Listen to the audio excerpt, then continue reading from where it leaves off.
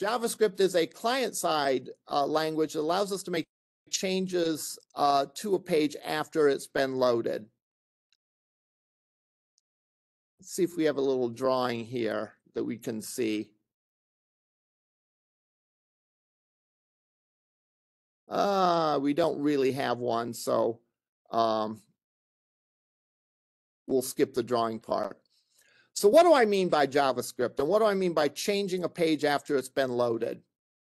An example of that is if we go to ESPN's website.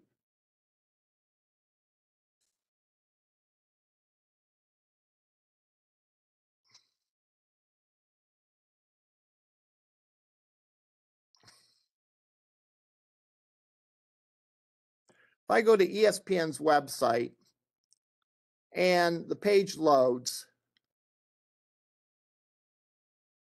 you'll notice that if I put my mouse over one of these menus, the menu appears. Okay, that happens without reloading the page. Notice that the rest of the page doesn't flicker, doesn't do anything. It just displays the menu after we put our mouse over it. That is accomplished through the use of JavaScript. So that is an example of client-side JavaScript. It runs on the client. In other words, it runs after the page has been loaded to the browser. All right. And it modifies an existing web page. In this case, for example, all these menus, the HTML for them exists already. All right.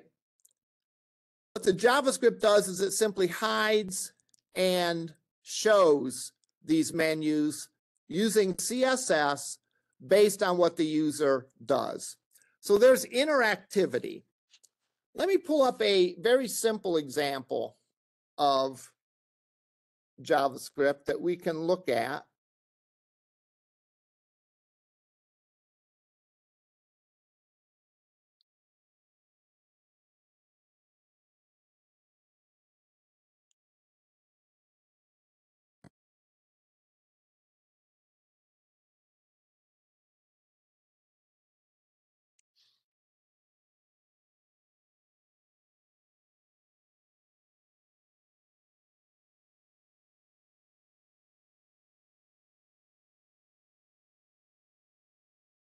And this example will pull up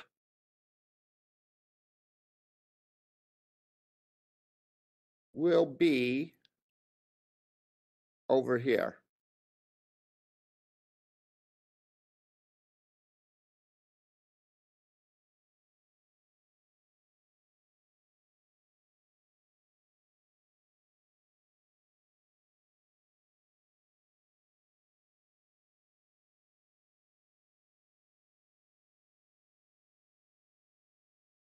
Let's start by looking at this example, spoiler. All right. We have a web page that says, who is Luke Skywalker's father? We click the show spoiler and it says Yoda. Then we have a button that changes color and it'll change the color from green to yellow. Now these are trivial examples, but they do show how we can use JavaScript to change the content of a page. Let's look at the code here for this.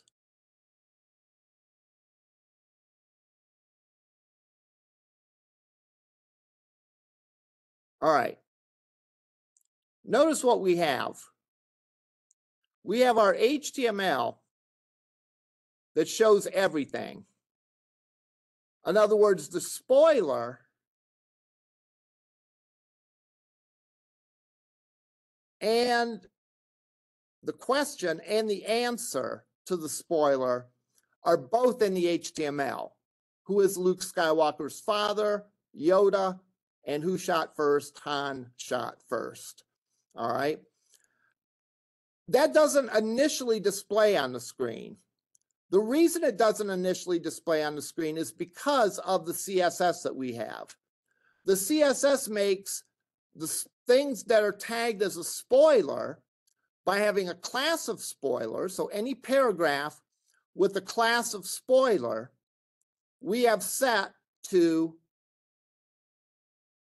have no display. So it's invisible. So when this page first loads, we have our paragraph, our other paragraph, but the answers are not visible. That is because of the CSS. The CSS here has a question. One has a background color of green and has all paragraphs that are tagged as spoilers, such as this one and this one. It has their visibility set to invisible. In other words, the display is set to none. Now, that's the way it changes until the user invokes some action. And in this case, we have a button. And the button does a little snippet of JavaScript. So we have what's called an event. The event is what triggers the code to go into effect. So this button has an on-click event. What that means is when the button is clicked, this instruction runs. So what does this instruction say? Let's look at it in pieces. The first piece of it says document, get element by ID, spoiler 1, style display. What we are doing with this is we are pointing to the thing on the page that has an ID of spoiler 1. So what has an ID of spoiler 1? This has an ID of spoiler 1. So we're finding things that are part of the web page. That's what document means. We find the thing that has the ID of spoiler 1, and we're going to change its style. All right. What are we going to change its style to? We're going to change the display part of the style, and we're going to set that equal to block. Now, a couple things about JavaScript. It is case sensitive. No power in here or in 103, the projector's not working. Okay, I'll have to, that's ITMS. I think we had those power issues on Friday. Right. Down and checked all these labs after they. Right. Okay. Well, I'm just going to continue with this then. That's fine. All right. 103 is a big one because I'll need that this afternoon, but that's not yours, you said. Yeah, I'll put it in a work. I'll Okay. call over there and I'll put it in a work. All right. Gotcha. All right. Yes, we had power issues and things are not working this morning. But I'm working this morning, so that makes up for it. All right. Button on click. That means that when the button is clicked, this is what happens. We find on the web page, that's what document means. We find the thing that has an ID of spoiler 1. We're going to change its style.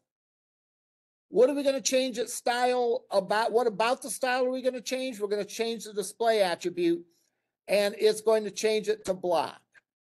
Now notice a couple things. This is case sensitive. So if I change one of these things, if I put a D, for example, for get element by ID,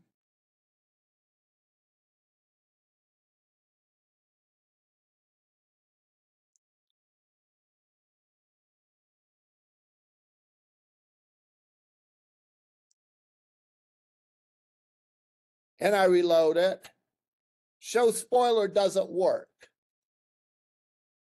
So what do you do when it doesn't work? Do you just stare at it to see what's wrong? No, you can actually go, if you're running Google Chrome, and it works similarly in other browsers as well, you can go to More Tools, Developer Tools, and look at the console, and it will tell you, type there, document get element by ID is not a function. And you can tell by that, well, you know, you might not recognize it immediately, but you can tell that there is a uppercase D in there, and it should be a lowercase d. So you should be able to correct it, and everything should work fine after that. So it's one of the most common errors that people make. Also, if you didn't give a valid value for this is the ID. If you spelled it wrong or used a capital letter in it, you would get a similar error. And if you view the console, you'll be able to see what the error is. So this is a good introduction to JavaScript, because we have all the elements of JavaScript. We have something in the user interface that kicks in and causes something to happen. In our case, we have a button, and when you click on the button, something happens. We use this kind of expression, and this is called a DOM expression. DOM stands for Document Object Model. Document Object Model is the way that you can refer to different parts of the page using JavaScript. And for us, one of the key things that we're going to be using is document get element by ID, because that allows us to find specific pieces of the page. It allows us to find anything that has a certain ID. And that is very useful in JavaScript, because then we can, once we found that thing that has that ID, we can change it. All right. We then use the DOM to say, okay, we found the thing. What are we going to change? We're going to change the style. What about the style of the display? Notice that that corresponds to style and display. So these aren't new things. These are simply a different way of referencing the things on the page. We can set the style of something this way by having a style tag and by having a style rule in it. We can also change it via JavaScript this way and change the value to black. So I could make a button to hide it again. And how would I do that? Well, I'll copy this button.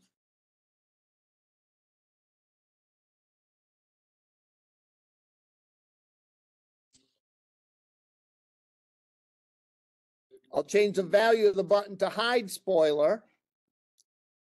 And I'll change block. Instead of setting the display property to block, we'll change it back to none. So that when I click this button, we're going to find that thing that has an ID of spoiler 1. We're going to change its style, specifically the display property, and we're going to set it back to none. So if we save that,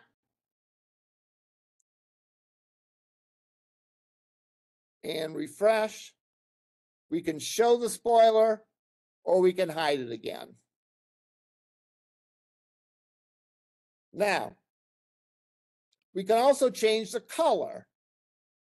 We can change literally anything about it. We could change the font, we could change the font size, we could turn it bold, we could do any sort of thing. The specifics of what we change right now are less important than the fact that we can point to the thing on the page and change a particular aspect of it. So in this button's case, we have input type equals button, change color. And on click, we say document, get element by ID. Question 1, we're going to change the style. What about the style are we going to change? We're going to change the background color. What are we going to set that to? Yellow. Notice in the style, it is background dash color, where in JavaScript, we make it background color with a capital C. So we can go and we can change the color of that to yellow.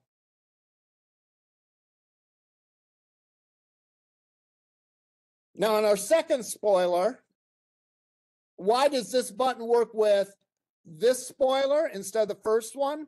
Because we're pointing to a different thing on the page. We're saying, find the thing on the page that has an ID of spoiler 2. And set the style. What about the style? Set the display to block. So we can show and hide the spoiler that way. All right, Let's look at another example.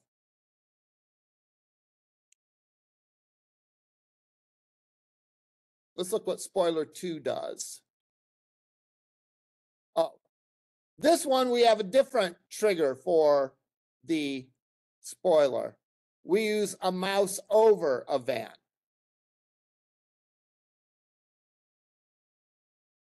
So instead of clicking on it, when I move my mouse on it, it shows, and when I move my mouse out, it hides the spoiler.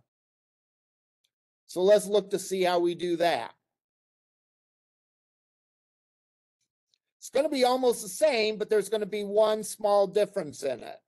And that is we're not going to have an on-click event because we don't have to click to make it happen. Instead, we're going to have on that paragraph an on mouse over event and an on mouse out event. The on mouse over event kicks in when the mouse is put on this element. So when we put the mouse on this paragraph, we find a thing on the page called spoiler 1 and we show it. If we take the mouse off of that paragraph, we set the display back to none. So same JavaScript commands, just a different way to trigger those to happening.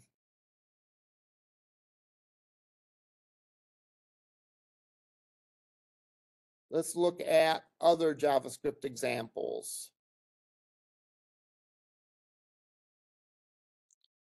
Here is sort of like what we have for ESPN, just a very small, scaled down version of it. We could imagine these each being menu items. And when I put my mouse over it, I show the menu item. Now I'm not hiding the menu item again, but when I put my mouse over it, it shows it. We can make the change to hide it in a minute here.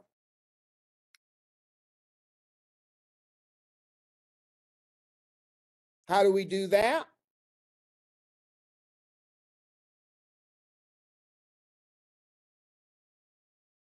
Well, we have on mouse over, get element ID, sub item 1, style display equals block.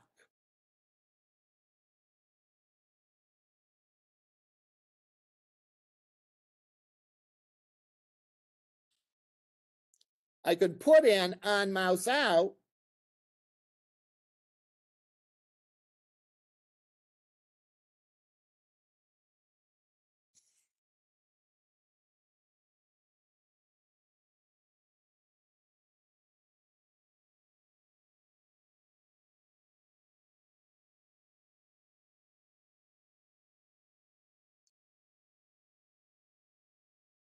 none.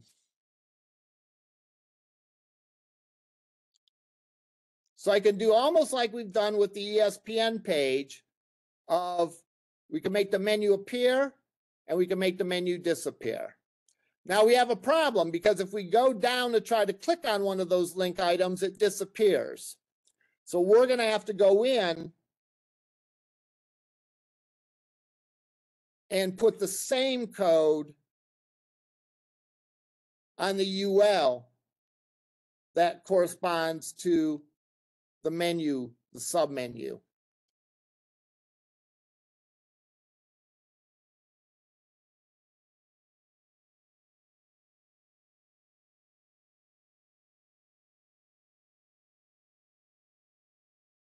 So we put our mouse over, it appears.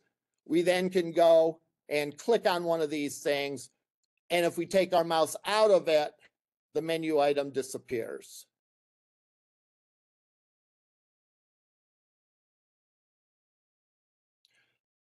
That is very similar to what happened on that we saw happen on the ESPN page. The only difference, frankly, is that they spent more time styling it than I did. Mine are oriented vertically. They had theirs oriented horizontally across the page. And their submenu they came up was much bigger than mine, which only has a few items. Their submenus had a bunch of items on it. But basically, that's sort of the same idea as we did. Keep in mind in this class, we're just doing a very short introduction to JavaScript. We're not doing a very extensive introduction. We covered JavaScript more thoroughly in CISS232. But it is a critical part of web pages. Therefore, we want to at least introduce it to you in this class so that you have a sense of what it does on a web page and can do some small functions associated with it. All right. And this is one example of something we can do where we can show and hide different menu selections. I'm going to post this lecture, and I'm also going to post the lecture from last semester that probably goes into a little more detail for you to view. So